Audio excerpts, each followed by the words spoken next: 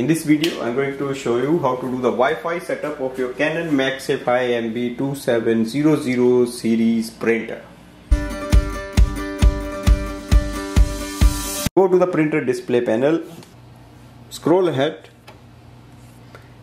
and look for the LAN setting. Click on the wireless LAN setup. Click on the other setup. Select advanced setup. It will display the list of wireless networks. Scroll down and select your Wi-Fi. Now select WPA. Enter the Wi-Fi password. So this is your wireless password. Once you enter the password, press OK to apply.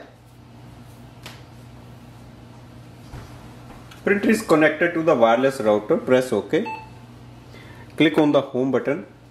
Now you have to install it in your device. For example, you can install it in a smartphone, MacBook or your laptop.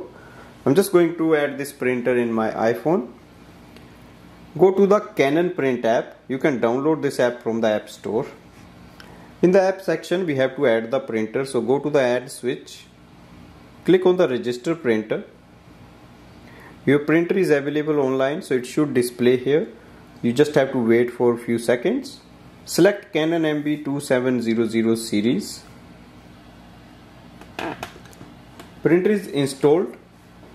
Click close.